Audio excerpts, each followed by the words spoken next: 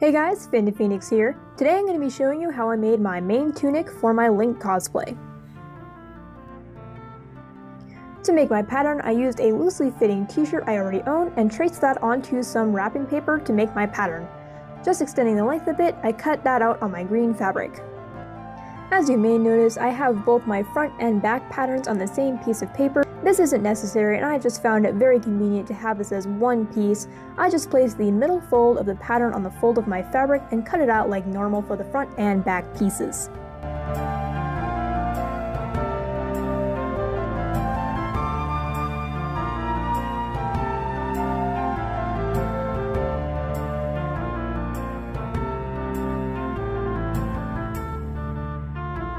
For the sleeves, I used the same shirt to make my pattern and just made them slightly wider and longer to fit Link's design.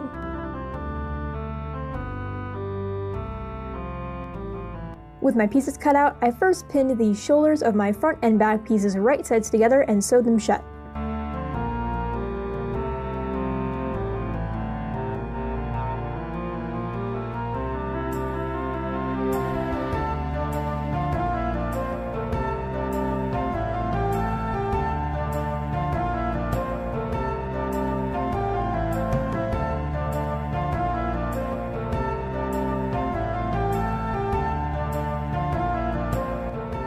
And now for the sleeves, I first found the middle of my sleeve, then pinned that to the shoulder seam of the main garment, then began to pin the rest of the sleeve outward to the edges.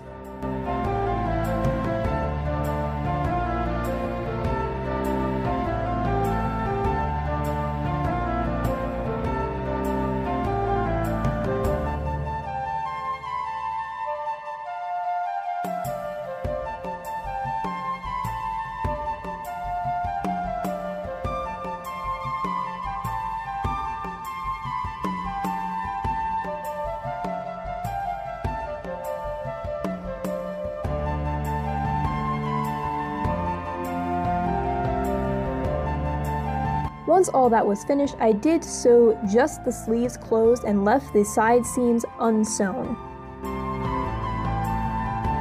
Here I'm folding and ironing these sides to basically make a rolled hem. This ended up being somewhat unnecessary as I used bias tape all around the edges in the end.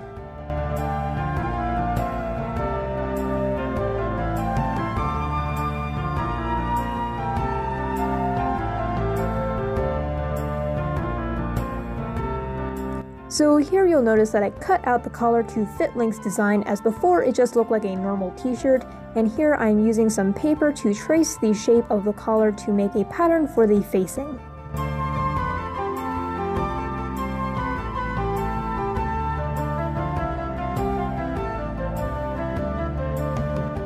I traced both the front and back pieces and added a 1/2-inch seam allowance for the shoulders and then cut that out onto my green fabric to make the facing.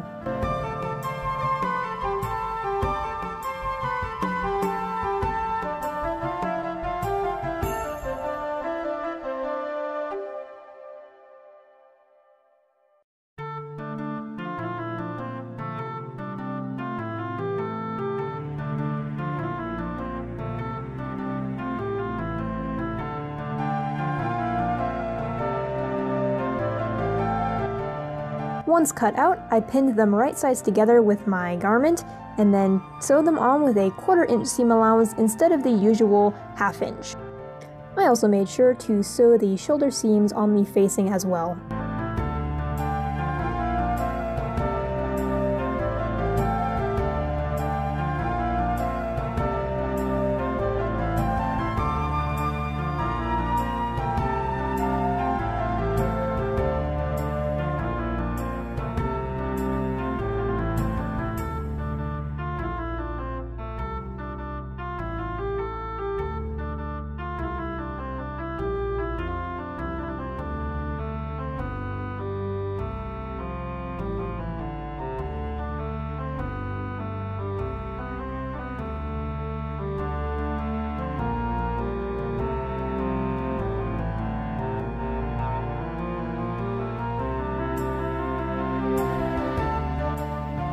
Here's how it looks once it was turned right side out and ironed.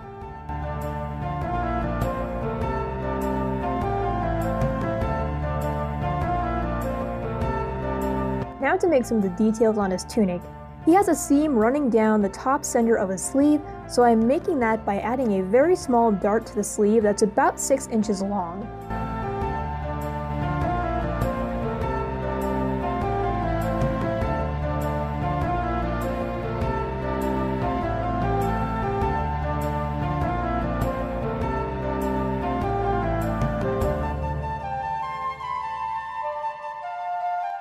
Here's how that looked after it was sewn. For the little rectangles of fabric, I made those by cutting and sewing 2 rectangles of fabric. Who would have guessed?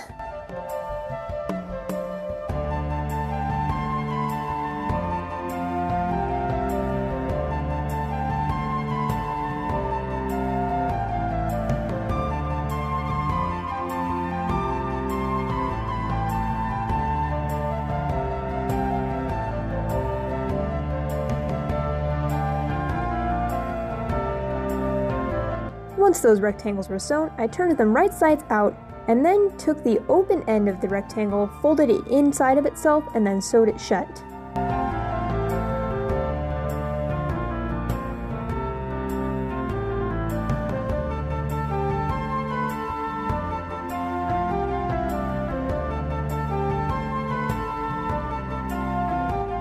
Once those are finished, I then pinned those to the very top of the dart that I made and then sewed them onto the tunic.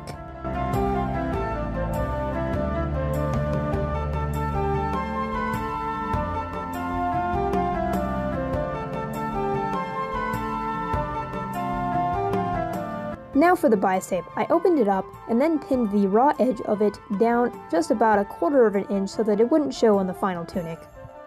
I then pinned that to the edge of my tunic, sewing down the first crease on the bias tape.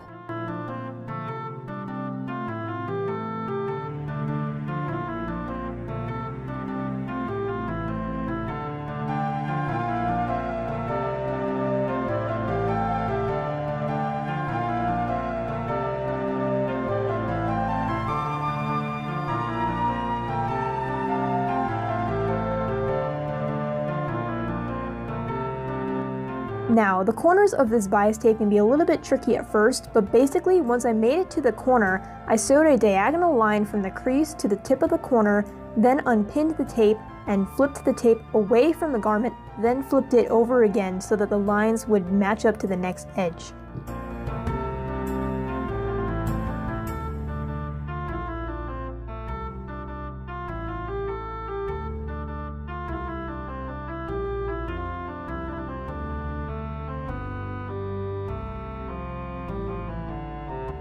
I'm not sure if that made sense, so here I'm going to show you how I did it again a little bit slower.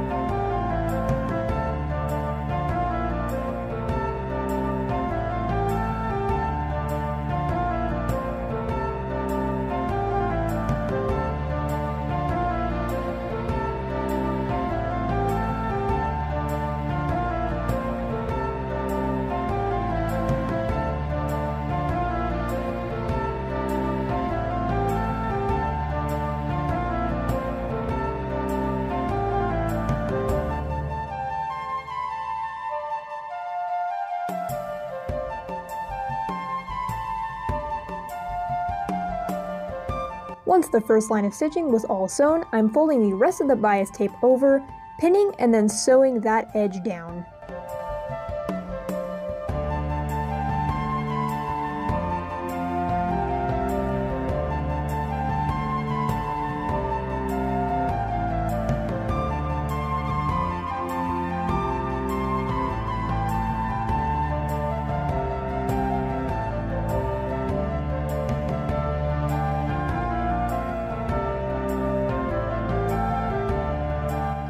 Now working on more details, I'm sketching the details he has on the corner of his tunic with some chalk, and then I'm going to hand stitch them with embroidery thread.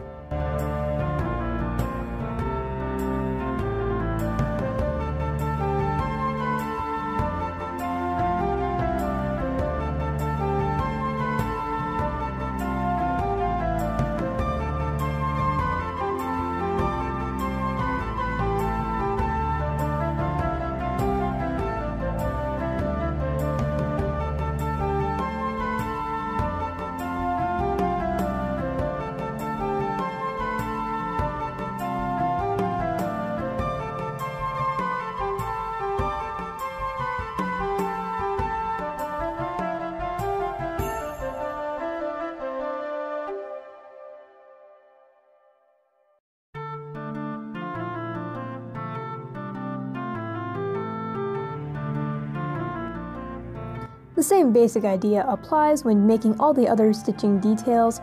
I drew them on with chalk, sewed over them with the embroidery thread, and I did this for the collar and sleeves.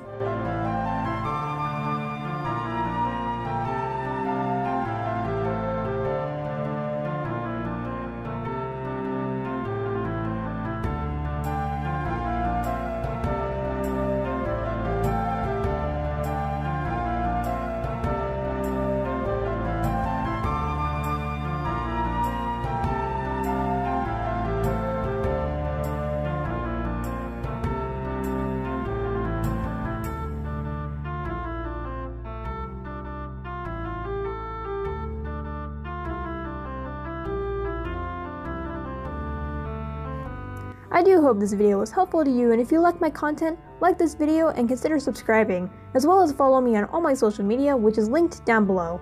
And I will see you guys in the next video.